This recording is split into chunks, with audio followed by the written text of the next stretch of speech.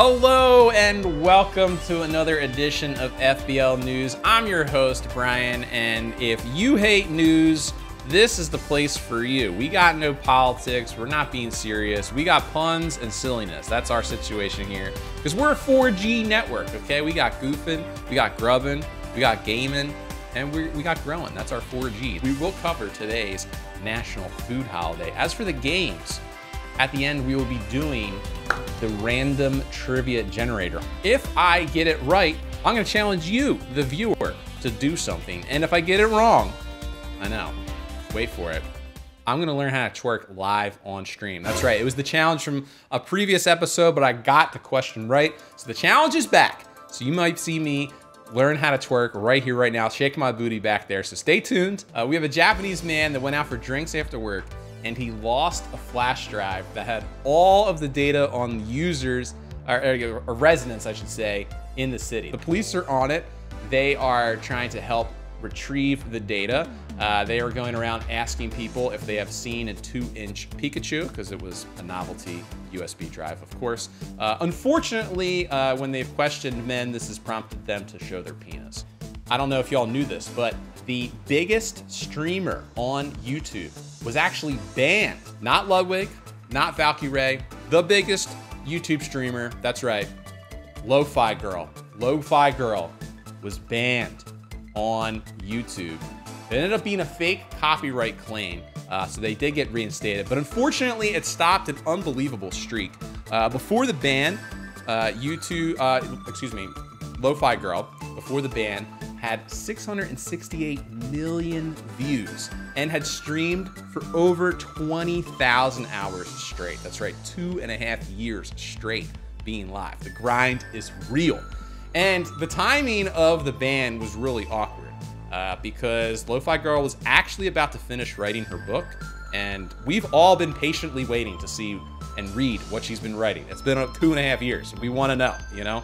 Let's get a good old-fashioned World Star Brawl recorded on the phone. That's right. A threesome caused a brawl of 60 people to start fighting each other on a Carnival cruise. Pretty epic stuff. Currently, Carnival's slogan is fun for all for fun. But that evening, it was more fay for all in fay. So, because she was getting her freak on. Unfortunately, though, the Brawl did end up canceling the festivities for that night, and all of the guests on the ship were excited for an edition of Deal or No Deal, because they do game shows on the cruise. But luckily, they did get an episode of Family Feud instead, so that was very good. They at least got some kind of show with their dinner. And Carnival is going to be taking precautions for future cruises by ensuring that any threesomes turn into foursomes. Don't leave partners out of the fun, you know, that's no good. You got to get everybody involved. Nobody wants to go on a cruise and not do anything, you know what I'm saying? Did you know that y'all could buy your own dinosaur right now? That's right. There is a dinosaur skeleton, a close relative of the T-Rex, that is being auctioned later this month at Sotheby's auction house in New York City. It measures 10 feet tall and 22 feet long, but unfortunately, it isn't big enough to fill the emptiness in your heart. That is sad. You know, art critics have weighed in on the situation, as well as, you know, anthropologists and stuff like that. And they all say that the skeleton actually would have sold for way more money, but unfortunately, Jeffrey Epstein has died. You know, it would have been a great piece in his foray to lure more children into his ring of evilness, but, you know, I guess kind of a sad situation for the current owner of the dinosaur, but hey, at least you'll fetch 8 mil for your dino bones. That ain't bad, that ain't bad. You could have won a free Corvette if you bought Chevy's NFT. That's right. Chevy went into the foyer of crypto and were selling their first NFT. The winner of said NFT would have gotten a free Corvette Z06, except no one actually bid on the NFT, so no one got the free car. It kind of makes some sense, though. I mean, getting a free Corvette would be cool if you didn't have to own an NFT. Am I right? You know, I mean, that would be like if you got a free trip to Miami, but only if you gained 100 pounds. It's like, yo, I'm not. There's some fine looking folks at that beach. I don't know if that's a good deal. You know what I mean?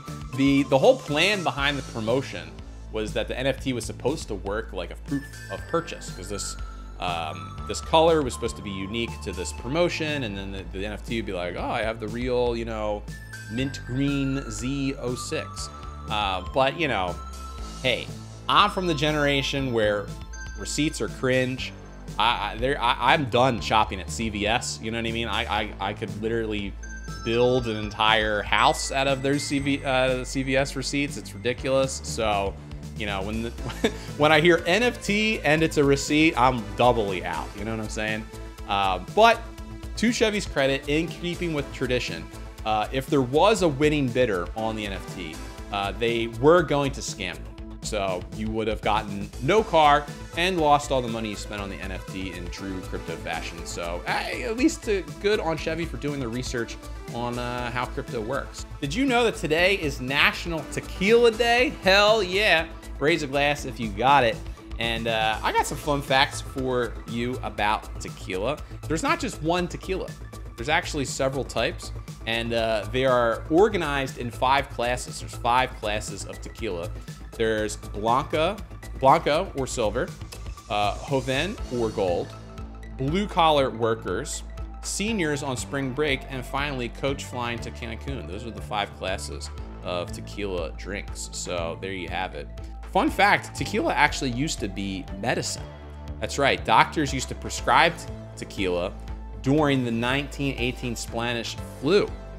But no one needed a prescription to drink in 2020. So at least doctors didn't have to work that hard during that year. They didn't have to put out that prescription. So good for them. All right, so it is time for our random trivia question. That is right, that is right. I have to answer this question, or else I have to learn how to twerk right here, right now, on stream in this video. And if I get it right, I'm gonna challenge you, the viewer, to do something. So let's see what we got here. It's gotta be an arc, right? It's like a curve, circle, like a bridge, almost like an arch. I'm gonna go with arc. I'm gonna go with arc. Let's go! Ooh! Ah, man. I might not be a GeoGuessr, but I'm a geometry all-righter. Let's go, let's go. Okay. So I got the question right there.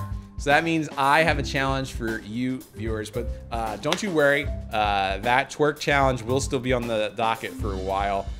So you'll have to catch me live on Twitch to see if I actually do the twerking when we record these videos, or stay tuned for more episodes of FBL News to see when I actually learn to twerk. And if you have a suggestion for what a challenge should be in the future, drop it in the comments. Let me know. Hit it in the chat. It might even make the video. And I'd love to hear it. I'd love to hear it, because we're gonna be doing a lot of these. I will eventually twerk. I'm not that good at trivia. All right, I got the question right, chat. So this is the challenge I have for all of you. What are you gonna have to do? Oh! Little teaser at the end, so hopefully you enjoy that, and don't forget to subscribe.